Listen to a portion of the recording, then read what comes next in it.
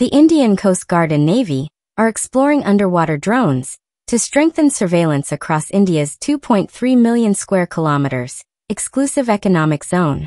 These unmanned underwater vehicles (UUVs) will track fishing boats, curb illegal fishing, detect threats, and protect marine resources. While the Coast Guard focuses on monitoring and enforcement, the Navy plans ISR, anti-submarine, and mine detection roles. Powered by AI and indigenous technology, these drones enhance maritime security, deter incursions, and reduce risks of manned patrols.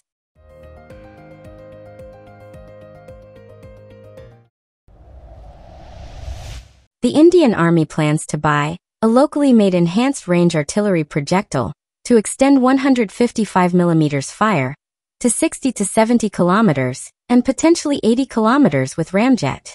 Compatible with 39-45-52 caliber guns and targeting 925 meters per second muzzle velocity, enhanced range artillery projectile blends rocket assist, mortar trajectory, and base bleed tech. It complements current ammo, boosts strike depth, and supports Make in India. Challenges include weight, stability, barrel wear on older guns, testing, funding, and possible GPS or INS guidance for precision.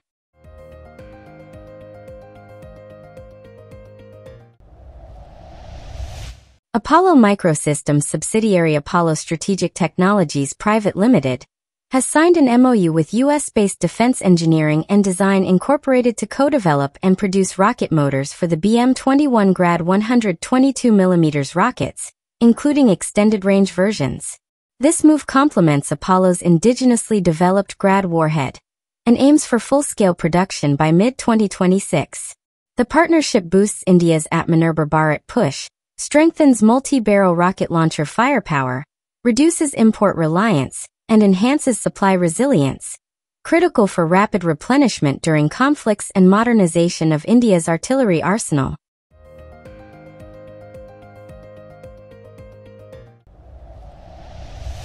The Indian Air Force plans to acquire 300 to 400 inflatable dummies, resembling fighter jets, helicopters, and air defense systems to boost deception tactics along borders with China and Pakistan. These decoys, proven effective in past operations like Operation Sindoor, mimic radar, thermal, and visual signatures to mislead enemy surveillance and protect real assets.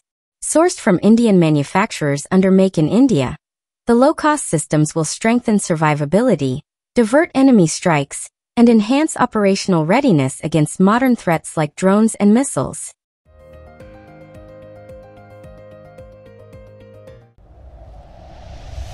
India's Shakti helicopter engine, co-developed with France's Safran, is on track to achieve 100% indigenous production by 2027 to 28, up from the current 70%.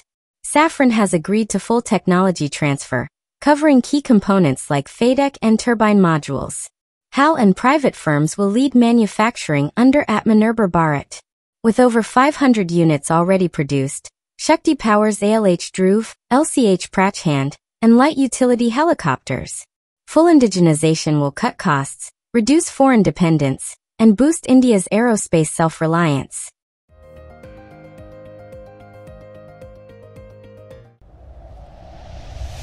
At the DSEI 2025 Expo in London, Tata Advanced Systems Limited revealed the first image of the DRDO TSL Advanced Armoured Platform Wheeled, a modern 8x8 amphibious combat vehicle. Evolving from the WAP 8x8, it features modular armor, advanced mobility, and a turret with a 30 to 40 mm cannon and ATGM options. Backed by the Indian Army's order for 198 units, the APWH positions India as a competitive global armored vehicle supplier, boosting indigenous defense and export potential.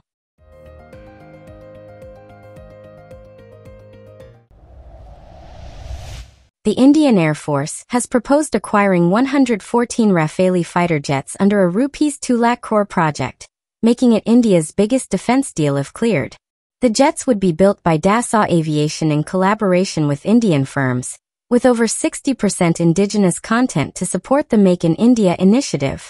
The Defense Ministry has begun reviewing the proposal, which will go through the Defense Procurement Board, and later the Defense Acquisition Council. This move would expand the IAF'S Rafale fleet, strengthen air power, boost domestic defense production, and generate jobs and technology gains.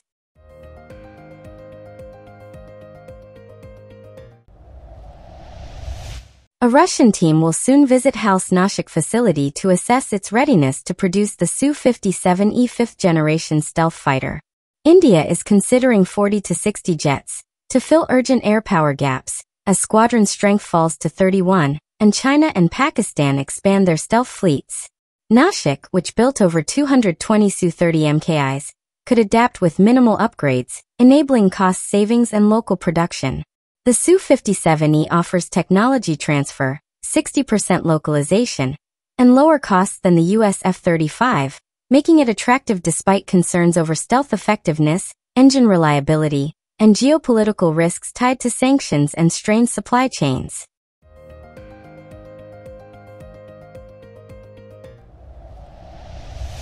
Larsen & Toubro and the Indian Navy's Submarine Design Group are collaborating on Project 76, a new class of 2,500-ton diesel-electric submarines.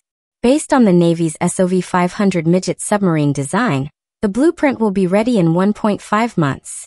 If approved, L&T aims to build 6 submarines in 10 years at its Kattupalli shipyard.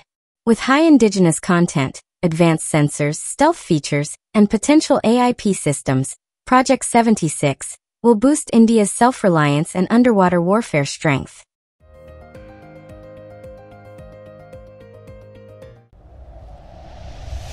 India's GTRE and France's Safran are advancing a $7 billion joint venture to co-develop a powerful 120 to 140 kN fighter engine for future jets. The modular engine will power the AMCA Mk2, 120 units, and TEDBF, 80 units, ensuring an initial run of over 400 engines with long-term demand rising to 600 plus. India will gain full IPR and modification rights, boosting self-reliance. Scalable for 6th-gen fighters and UCAVs, the engine will feature advanced cooling, supercruise, and adaptive upgrades. Flight testing starts in 2028, with production by 2035, strengthening Indo-French defense ties.